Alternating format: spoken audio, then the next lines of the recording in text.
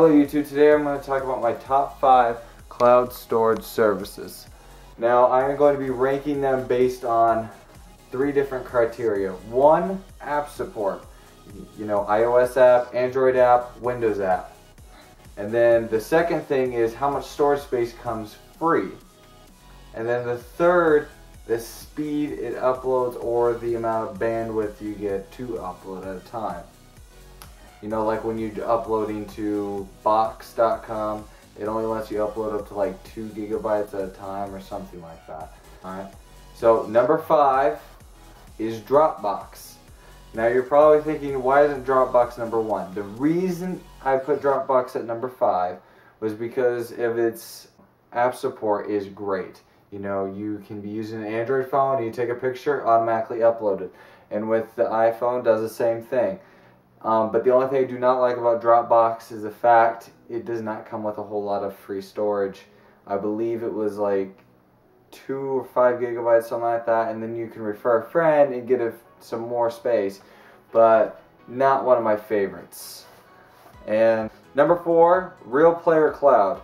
Now the reason I put Real Player Cloud at number 4 is because there's no storage cap to them. There's no loading cap for Real Player Cloud. It is like the Dropbox for movies. It has an iOS app, an Android app, and a desktop app. It works really good. I love Real Player Cloud. When you get a movie, you can just upload it. Whether it's Man of Steel or it's your home video, it doesn't matter. It can be anything. And then you can stream it or you can download to each of those devices. I'll have referral codes down in the description, so if you guys want to get an extra gigabyte when signing up, you guys can do that too. And then, number 3, Google Drive. Perhaps one of my favorite cloud storage services. The only thing I don't like about it is the fact it has a limit of 15 gigabytes, but that's pretty good. Google Drive lets you have 15 gigabytes free. There's no limit to the amount you can upload at once. So you can upload a 15 gigabyte file and be just fine. The reason I chose Google Drive as number 3 is app support. It's supporting the iPhone, the Android devices. It supports really well. It lets you stream, it lets you download, and it also works really well with docs and pictures and such, and you can share it through your Gmail and your Google Plus just fine. I don't have a referral link, but I'll have a link down to a video I actually put up for streaming on Google Drive so you guys can see the quality that Google Drive offers when uploading HD video. Alright, number 2 is OneDrive, formerly known as SkyDrive. The reason this is number 2 was because this is my very first cloud. They've been good to me. I was an early adopter of SkyDrive around the first time it came out, and I have 35 gigabytes free for a lifetime. And then if you guys looked at the Bing rewards, also do 100. If you redeem 100 points, you can redeem 100 points for 100 gigabytes for 1 year on OneDrive. I'll have a link down in the description for Bing rewards so you guys can sign up and you guys can get some extra points. The reason OneDrive is number 2, 1, because it's fast. The app support I believe is only on Android, Windows Phone. I don't believe they have an iOS app. They may have. But this is the reason I put this as number 2 was because the amount of storage they give free. This is a lot of storage. They have a limit of 2 gigabytes at a time, but it's still a steal. 100 points from Bing Rewards is equivalent to $1, and you get 100 gigabytes for 1 year. That's amazing. Really good. Alright, now time for number 1. Now, you may not be surprised if you actually know me, but this is the best cloud service I have ever used. Mega. 50 gigabytes free when you first sign up. I'll leave a link down in the description so you guys can sign up. Yeah, there's no cap limit at all to how much you can upload at once. None. I really like Mega because it stores everything. All the HD videos you see on here on YouTube is stored up in my Mega account, and it was good for me after my laptop died.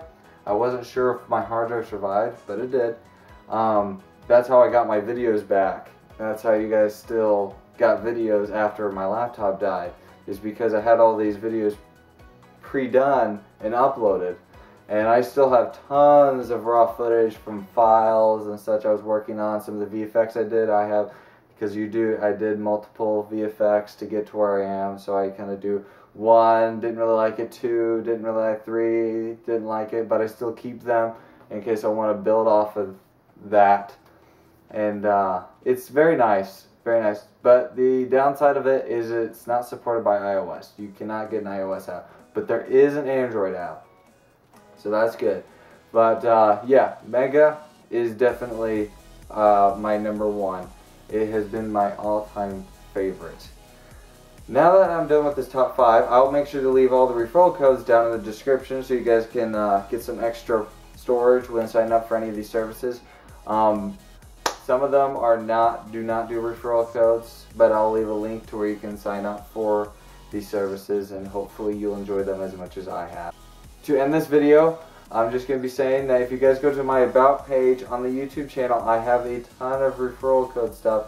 You guys can go and sign up, and hopefully you like. Honorable mentions go to FIREDRIVE, MediaFire, and Copy. The reason that these services did not get in the top 5 is because they did not have app support. FireDrive is relatively new, but they give you 50 gigabytes free when you sign up.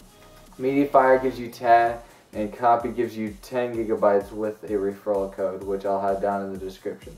Box, I have 50 gigabytes free with them, but the only reason they did not reach the top 5 or the honorable mentions was because of their bandwidth cap. When you can't upload any more than like a gigabyte at a time. So, but it's still nice for, you know, pictures and documents and all that. Box is great for that. Oh, also don't forget to follow me on SoundCloud and Google+. I'll have the links down in the description so you guys can follow me there. I also have done a lot of stuff on Google+ that has not been available on my YouTube channel. So if you guys want to keep in touch with me, go follow my Google+ down in the description, and hopefully I'll see you there.